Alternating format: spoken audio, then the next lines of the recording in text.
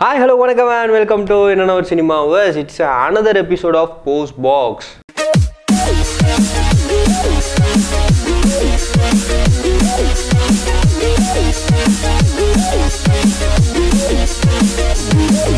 தளபதி 64 படத்தோட ஃபர்ஸ்ட் லுக்கும் வரப்போகுது.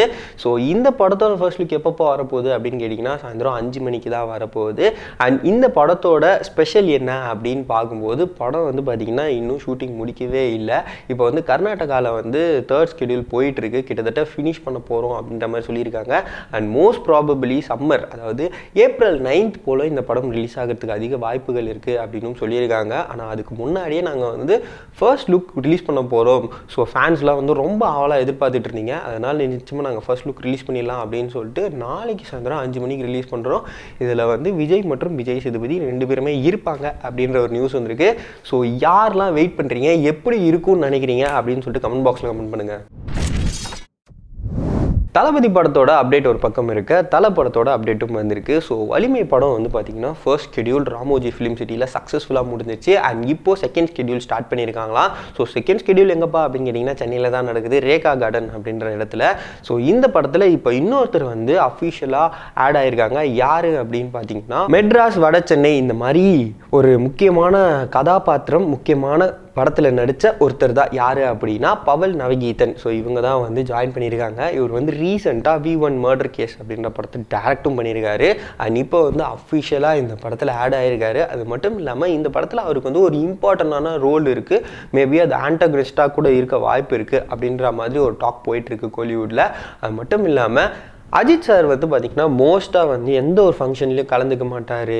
அண்ட் இப்போ வரைக்கும் அவருக்கு வந்து அஃபிஷியலாக ஒரு அக்கௌண்ட் அப்படின்னு சொல்கிற மாதிரி எதுவுமே கிடையாது. இந்த மாதிரி அவர் வந்து சோஷியல் மீடியா ஆகட்டும், இல்லைனா வந்து ஒரு மக்கள்கிட்டேருந்து விலகியே இருக்கக்கூடிய ஒரு பர்சன், எந்த ஒரு சச்சரவுக்குள்ளே வரக்கூடாது அப்படின்னு சொல்லிட்டு அவரே வந்து ரொம்ப ப்ரிட்டன் பண்ணிப்பார்.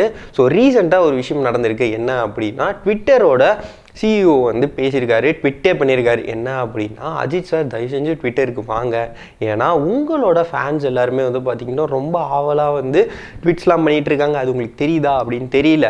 அது மட்டும் இல்லாமல் அஜித் ஃபேன்ஸ் அப்படின்னு சொல்லிட்டு நிறைய பேஜஸ் இருக்குது. அண்ட் அஜித் குமார் அஃபிஷியல்னு சொல்லிட்டு நிறைய ஃபேக் அக்கௌண்ட்ஸ் இருக்குது. ஸோ நீங்களே வந்து அஃபிஷியலாக ஒரு அக்கௌண்ட் ஓப்பன் பண்ணிங்கன்னா அது உங்களுக்கும் நல்லா இருக்கும், அண்ட் ஃபேன்ஸும் வந்து அதை நல்லா என்ஜாய் பண்ணுவாங்க அப்படின்னு சொல்லிட்டு அவர் ட்விட் பண்ணியிருக்காரு. அதுக்காக வந்து பார்த்திங்கன்னா கோலிவுட் இண்டஸ்ட்ரியில் நிறைய பேர் வந்து ஆதரவு தெரிவிச்சிருக்காங்க. யாஷிகா ஆனந்த்லாம் வந்து சார் ப்ளீஸ் வாங்க அப்படின்ற மாதிரி ட்விட்லாம் பண்ணியிருக்காங்க. ஸோ பொறுத்து இருந்து பார்க்கலாம் அஜித் சார் அட்லீஸ்ட் ட்விட்டர்லையாச்சும் வந்து காட்சி தராரா அப்படின்னு சொல்லிட்டு.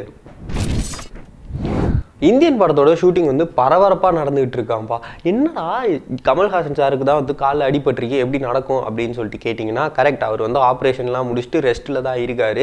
இருந்தாலும் வந்து சங்கர் என்ன பண்ணிகிட்டு இருக்காரா, அவர் வந்து ஷூட்டிங்கை வந்து ரெஸ்யூம் பண்ணிட்டு தான் இருக்காராம். ஸோ கமல் சாரோட போர்ஷன் தவிர மற்ற யாரோட காம்பினேஷன் ஷார்ட்ஸ்லாம் இருக்குது, மற்ற ஷார்ட்ஸ் எல்லாத்தையுமே எடுத்துடலாம். ஏன்னா கமல் சார் வந்தோடனே அவரோட ஒர்க் முடிச்சுட்டு கூடிய சீக்கிரம் மோஸ்ட் ப்ராபப்ளி அடுத்த வருஷத்தோட மிடில் ரிலீஸ் பண்ணிடணும் அப்படின்னு சொல்லிட்டு பிளான் பண்ணிட்டு இருக்காங்களா ஹோல் டீமே.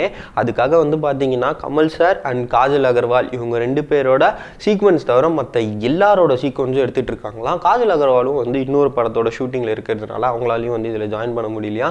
ஸோ ஜான்வரி அப்போ பார்த்தீங்கன்னா கமல் சார், காஜல் அகர்வால், அதுக்கப்புறம் விவேக், இவங்க 3 பேர் உண்டான காம்பினேஷன் ஷாட்ஸ்லாம் இருக்குமா. பட்டாசு படம் வந்து பார்த்திங்கன்னா பொங்கலுக்கு ரிலீஸ் ஆக போகுது. அதுக்கு அடுத்த படமாக வந்து கார்த்திக் சுப்பாராஜ் டைரக்ஷனில் தனுஷ் நடிச்சிட்டு இருக்காரு. ரீசெண்டாக வந்து சில வீடியோஸ் அண்ட் ஃபோட்டோஸ் கூட லீக் ஆச்சு, அது கூட நாங்கள் போட்டிருந்தோம். ஸோ D40 படம் தான் வந்து ஷூட்டிங் முடிஞ்சிருச்சு அப்படின்னு சொல்லிட்டு அஃபிஷியலாக சொல்லியிருக்காங்க. அது எப்படிப்பா அவங்களுக்கு தெரியும் அப்படின்னா தனுஷும் வந்து ட்விட்டரில் ட்வீட் பண்ணியிருக்காரு, அதே மாதிரி கார்த்திக் சுப்பாராஜன் ட்விட்டரில் ட்வீட் பண்ணியிருக்காங்க. ஸோ தனுஷ் என்ன ட்விட்டரில் ட்வீட் பண்ணியிருக்காருன்னா, நான் இதுதான் முதல் படம் இவ்வளோ சீக்கிரமாக முடித்த ஒரு படம்னா அது இதுதான் அப்படின்னு சொல்லிட்டு அவரே சொல்லியிருக்காரு. அது மட்டும் இல்லாமல் கார்த்திக் சுப்பாராஜ் வந்து பார்த்திங்கன்னா ஒரு சென்சிபிளான பர்சன். அது மட்டும் இல்லாமல் ஃப்யூச்சரில் எப்படி இருக்கணும் அப்படின்னு சொல்லிட்டு ஒரு விஷனரி வச்சு ஒரு ஃபிலிம் எடுக்கிற ஃபிலிம் மேக்கர். ஸோ அவர் கூட ஒர்க் பண்ணது எனக்கு ரொம்ப சந்தோஷமாக இருந்துச்சு. அண்ட் எனக்கு தெரிஞ்சு நான் நடித்த படங்கள்லேயே இதுதான் நான் ரொம்ப சீக்கிரமாக முடித்த படம் அப்படின்னு சொல்லிட்டு சொல்லியிருக்காரு. ஸோ அந்த கெட்டப்லாம் வந்து பார்த்திங்கன்னா அப்படியே ஒரு ஹேண்டில் பார் முறுக்கு மீசெல்லாம் வச்சுக்கிட்டு வேறு லெவலில் இருந்தார்ல, டான்ஸ் ஆடிக்கிட்டே இப்படின்ட்டு. ஸோ அந்த படத்தோட ஷூட்டிங் முடிஞ்சிருச்சு. அண்ட் ஃபஸ்ட்டு ஸ்கெடியூல் வந்து வந்து லண்டனில் முடிச்சுட்டு அண்ட் ரெண்டாவது வந்து மதுரையிலையும் முடிச்சு ஃபுல் ஷெடியூலும் முடிச்சுட்டு இப்போ டப்பிங் ஸ்டார்ட் பண்ண போகிறதாக அப்படி சொல்லியிருக்காங்க. ஸோ பொங்கலுக்கு அப்புறம் மேபி டப்பிங் ஸ்டார்ட் பண்ணுறதுக்கு வாய்ப்புகள் இருக்குது அப்படின்னு சொல்லியிருக்காங்க. அண்ட் கார்த்திக் சுப்பாராஜும் வந்து அதை ரீட்வீட் பண்ணியிருக்காரு. என்ன அப்படின்னா, உங்களை மாதிரி ஒரு ஆக்டர் வச்சு ஒரு ஃபிலிம் எடுக்கிறது எனக்கு ரொம்ப பெருமையாக இருக்குது அண்ட் ரொம்ப நன்றி இவ்வளோ கோஆப்ரேட் பண்ணதுக்கு எங்கள் டீம் சார்பாக அப்படின்னு சொல்லிட்டு அவர் ட்வீட் பண்ணியிருக்காரு. இது ஒரு சைடில் இருக்க. ஆல்ரெடி எஸ்ஜே சூர்யா, பிரியா பவானி சங்கர் வந்து பார்த்தீங்கன்னா 2 பேரும் சேர்ந்து மாஸ்டர் அப்படின்ற படம் நடிச்சிருந்தாங்கல்ல. ஸோ அந்த படத்துக்கு சக்ஸஸ் ஆச்சு அப்படின்றதுனால திருப்பி அவங்க 2 பேர் வந்து இன்னொரு படம் நடிச்சிட்டு இருக்காங்க.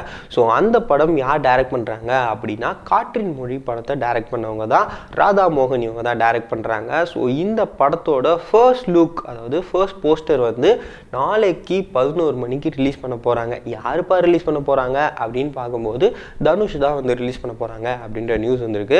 ஸோ பொறுத்திருந்து பார்க்கலாம் எப்படி இருக்க போகுது எஸ்ஜே சூர்யா மற்றும் பிரியா பவானி சங்கரோட அடுத்த படம் and first look. January middle வீக்லேருந்தே வந்து மாநாடு படம் வந்து ஸ்டார்ட் பண்ணிடலாம் அப்படின்னு சொல்லிட்டு சொல்லியிருக்காங்க.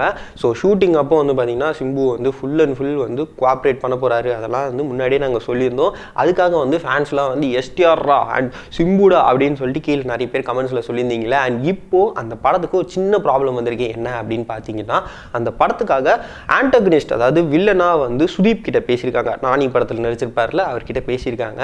அப்போ சுதீப் என்ன சொல்லியிருக்காருன்னா, சரி ஓகே பண்ணலாம் அப்படின்னு சொல்லியிருக்காங்க. அண்ட் சில கொஞ்சம் தள்ளி போயிட்டே இருந்தது அப்படின்றதுனால சுதீப் வந்து இப்போ என்ன சொல்லியிருக்காருன்னா, என்னால் பண்ண முடியாது, ஏன்னா அந்த படத்துக்காக நான் தாடி எடுக்கணும் அண்ட் மீசெல்லாம் எடுக்கணும். ஆனால் கரண்ட்டாக நான் வந்து ஒரு படம் நடிச்சிட்டு இருக்கேன், அதோட பட்ஜெட் வந்து 80 கோடி ரூபா.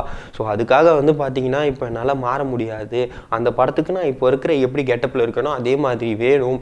ஸோ என்னால் இப்போ நடிக்க முடியாது அப்படின்னு சொல்லிட்டு சொல்லியிருக்காரு. அதனால இப்போது ஹோல் க்ரூவே வந்து யோசிச்சுட்டு இருக்காங்க யாரை போடலாம் அப்படின்னு சொல்லிட்டு. அண்ட் வெங்கட் பிரபு வந்து பர்சனலாக போயிட்டு அரவிந்த் சாமி கிட்ட கேட்டதாக ஒரு நியூஸும் வந்திருக்கு. ஸோ அரவிந்த் சாமி என்ன சொல்லியிருக்காருன்னா, ஓகே நம்ம பண்ணலாமே, எனக்கும் வந்து ஆன்டகனிஸ்ட் ரோல் வந்து இப்போ ரொம்ப செட் ஆக ஆரம்பிச்சிச்சு அண்ட் நானும் இந்த படம் பண்ணணும் அப்படின்னு ஆசைப்பட்றேன் அப்படின்ற மாதிரி ஒரு பேச்சுவார்த்தை போயிட்டு இருக்கு அப்படின்னு சொல்லியிருக்காங்க. ஸோ நீங்கள் என்ன நினைக்கிறீங்க? சிம்புக்கு வந்து ஆன்டகனிஸ்ட், அதாவது வில்லனாக வந்து அரவிந்த் சாமி இருந்தால் எப்படி இருக்கும் அப்படின்னு சொல்லிட்டு கமெண்ட் பாக்ஸில் கமெண்ட் பண்ணுங்கள். இந்த வீடியோ உங்களுக்கு பிடிச்சிருந்துச்சுன்னா லைக் பண்ணுங்கள், ஷேர் பண்ணுங்கள், மறக்காம நான் சினிமாவுக்கு சப்ஸ்கிரைப் பண்ணுங்கள்.